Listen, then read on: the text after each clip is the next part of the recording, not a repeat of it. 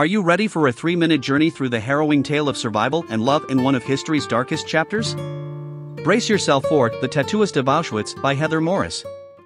Meet Lale Sokolov, a Jewish prisoner in Auschwitz concentration camp.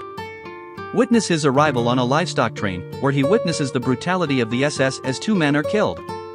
Lale adjusts to his new life, enduring the horrors of gassings and typhus, until he becomes the apprentice of the camp's tattooist, Pepin. Love unexpectedly enters Lale's life when he meets a beautiful woman, Dita, while tattooing her arm. Lale becomes the main tattooist and gains privileges through his relationship with the SS officer Beretsky.